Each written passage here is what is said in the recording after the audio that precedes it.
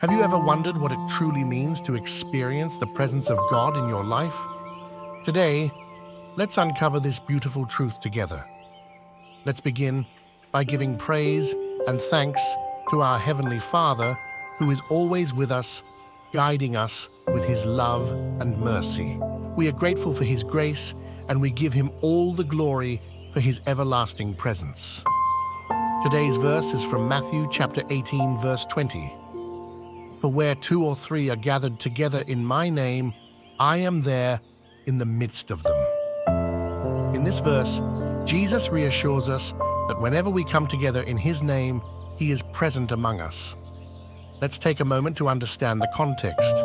In this chapter, Jesus is teaching about relationships within the community of believers, about reconciliation, forgiveness, and the importance of unity. Just before this verse, He speaks about resolving conflicts and the power of agreement in prayer. Then He gives us this assurance: whenever believers gather, even if it's just 2 or 3, He is there with them. This verse speaks to the heart of Christian fellowship. It's not about the size of the gathering, but about the purpose and the unity found in His name.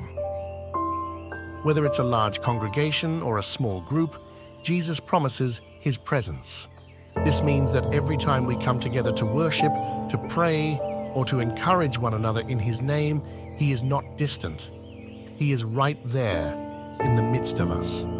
This reminds us that God values our fellowship.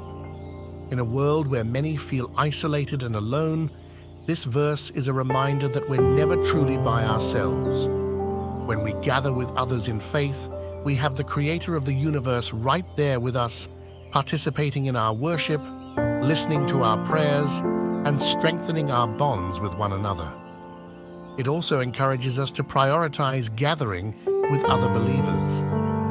Whether it's in a church setting, a small home group, or even a conversation with a friend over coffee, the presence of Jesus is activated in a special way when we come together in His name. It's a call to value community and to seek opportunities to unite with others in faith. This verse offers comfort in times of trial. Even if you feel like you're going through something alone, remember that when you join with another believer, Jesus is present. His power, love, and guidance are accessible to you because He honors the unity of those who gather in His name. Let's close in prayer. Heavenly Father, we thank You for Your promise to be with us whenever we gather in Your name.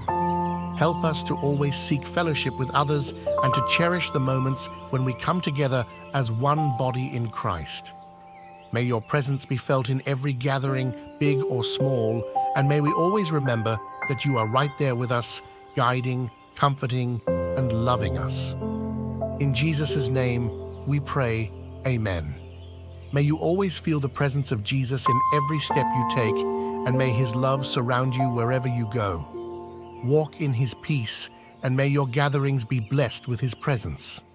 Be encouraged and stay close to Him.